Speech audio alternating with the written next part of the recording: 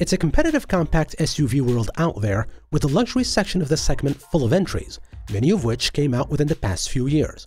When the Audi Q3 arrived in the US in 2015, it was already a bit outdated. From its conservative look to its uninspired interior, it didn't feel new because it wasn't. The arrival of the 2024 Audi Q3, however, changed everything. It's bigger, better looking both inside and out, and loaded with tech.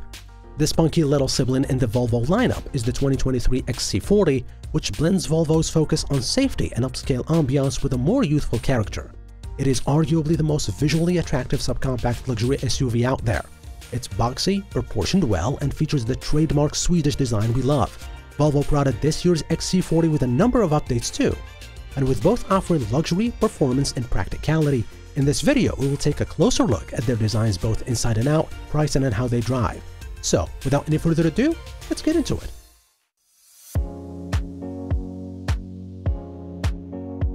Audi's conservative and refined exterior design has undergone something of a renaissance over the past few years, with the Q8 and e-tron informing the design of the company's other crossovers. The Q3 ditches the last generation's anonymous look in favor of a more aggressive fascia. Highlights include more aggressive headlights and a prominent upright grille. The squat-looking rear end is tight and clean, with taillight signatures reminiscent of Audi's larger CUVs. The Q3 is clean in profile, with a fast D-pillar and handsome character lines over the front and rear wheel arches.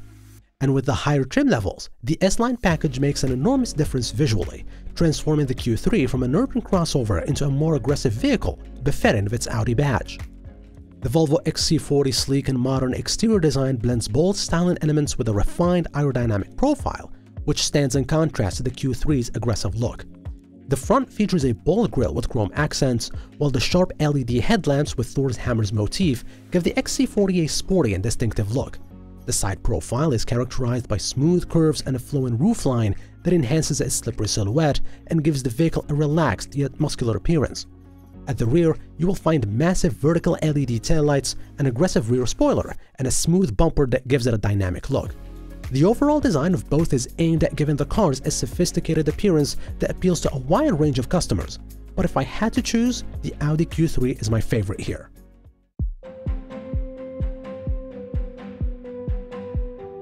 Jumping inside, the Q3's cabin is filled with sharp angles and a finely consolidated overall look that welcomes it into the new decade with open arms, and stands in contrast to the more elegant interior of the XC40. The clean design of the interior goes a long way in creating a sense of space inside the cabin, which is finished off with an attention to detail typified by Audi. The big distinction between the Q3 and Audi's larger crossovers is the bank of buttons and knobs with a climate system rather than a separate dedicated touchscreen.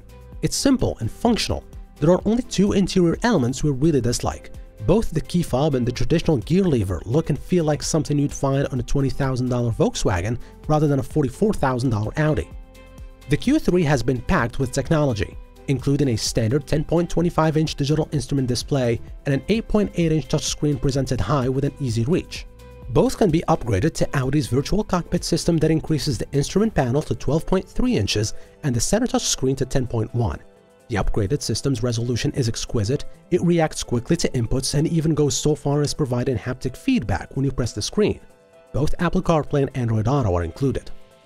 As for Volvo, the XC40 boasts a handsome upscale design with materials to match, exuding a Swedish premium vibe that few of its direct competitors can match. The padded and stitched leather on the dash, doors, and center console are a nice touch, as is the alloy trim on the air vents that seem to stick out from within the dash. Admittedly, fancier touches like the Ultimate's aluminum trim are absent on lower trim levels, but the overall interior ambiance remains more premium and stylish than those of some of its competitors. The climate control system is managed through the touchscreen, unlike the Q3's physical controls. When it comes to infotainment, there are two digital displays, a 12.3-inch gauge cluster screen and a 9-inch touchscreen in the center of the dash that controls nearly everything. We would prefer a few more physical buttons and knobs, but the touchscreen is responsive enough and its Android interface will be familiar to anyone who has used a smartphone. Some of the on-screen buttons are too small, however, as if Volvo forgot to scale them up from phone size. The digital gauge cluster can also be a bit cryptic, but is overall superior to the standard one you find on the Q3. When it comes to interior space, the base seats in the Q3 are quite boring to look at, but the optional Black Sport interior package dresses up the cabin and is easily worth the price. It includes more bolstered front seats, a 3-spoke steering wheel, and brushed aluminum inlays. Audi says the front seats offer 40 inches of legroom, while the rear seats offer 36.1. This is fine for the segment, but even shorter occupants will find their knees touching the front seats. The rear bench can slide backwards and forwards and recline, but the legroom is tight even at the furthest position. As for cargo space, with the rear seats up, you will have 23.7 cubic feet.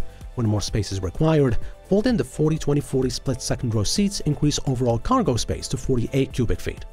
Although the XC40 is slightly smaller on the outside than the Q3, they are almost identical inside apart from some extra headroom in the Q3.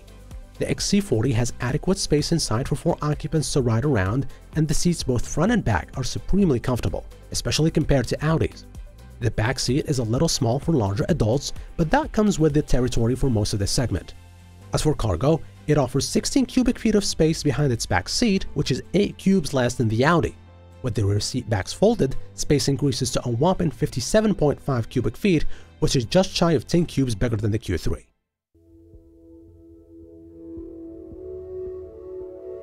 As far as pricing goes, the Q3 starts at $37,000. Audi then breaks down the trim hierarchy into Premium and Premium Plus versions, with the 40 TFSI and 45 TFSI engines available with both.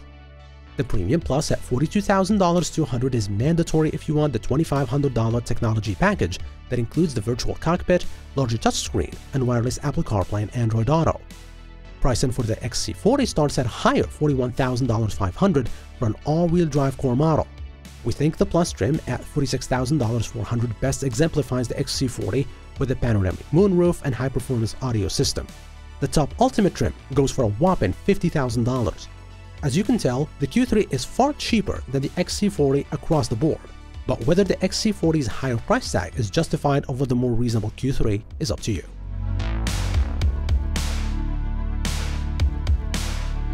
When it comes to on-road performance, the Q3 is powered by a 2-liter turbocharged Ford that makes 228 horsepower and 258 pound-feet of torque. That sounds like enough to get about until you realize that the Q3 tips the scale at a staggering 3,900 pounds. It takes 7 seconds to get to 60, almost a second longer than the XC40 takes to do the same. Despite being slower on the watch, the Q3 feels quick enough for everyday driving. There is ample low-end torque, making this hefty high rider feel spry off the line, but it's a boring car to accelerate in.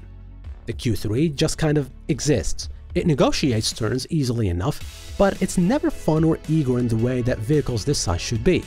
That, more than its straight-line disadvantage, is probably down to the ample weight. Throw the Q3 into a bend and it rolls. The behavior is predictable, but there is a lot of body motion. Someone at Audi headquarters hit the mute button on feedback too, as the Q3 simply fails to vocalize what's happening between the rubber and the road. One shouldn't expect telepathic behavior, but this Audi could certainly stand to be more engaging and entertaining during the daily grind. The XC40, on the other hand, ditches the entry-level engine and now comes standard with 248 horsepower and 258 pound-feet of torque with all-wheel drive. The torque arrives at just 1800 RPM and remains for another 3000 revolutions. The 8-speed automatic provides the power cleanly, without any hiccups or hesitation. It's a shame then that the pretty crystal shifter maintains that odd Volvo double tap when shifting from reverse to drive. It never fails to make a 3-point turn feel awkward. The steering wheel is expectedly light, yet accurate. Point the XC40 towards a tighter corner at speed and the body leans in, reminding you this isn't a Polestar model. There are the requisite selectable drive modes on board, but the XC40 just doesn't suit sport. Instead, leave it in regular mode and enjoy a comfortable drive. The Volvo feels in its elements on gentle curves at highway speeds, where there is less wind noise than you'd expect given its boxy shape. The smart cruise control, also optional, works as intended, keeping a consistent speed and distance from the car ahead.